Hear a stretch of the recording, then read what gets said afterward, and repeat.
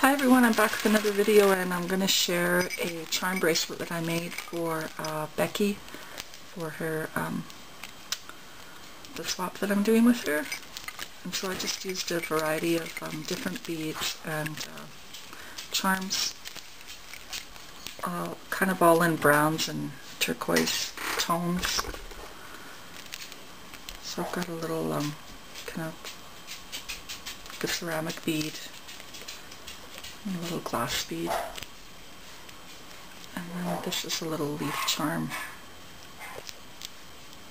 I love these little wire beads. I got them this summer, I think, at Joann's. Little locket, and a butterfly and a bead. This pretty flower charm, and a little key charm. And another bead, and then this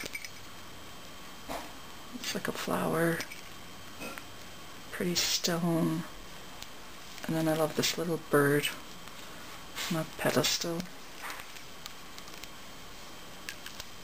and then a couple of beads, a wire, another bead, a little faceted glass bead, another one of those wire beads, a couple of little beads layered. I love this little chair charm, so cute. And then this copper bead, and then a butterfly, and then a little pretty stone, and then I just added some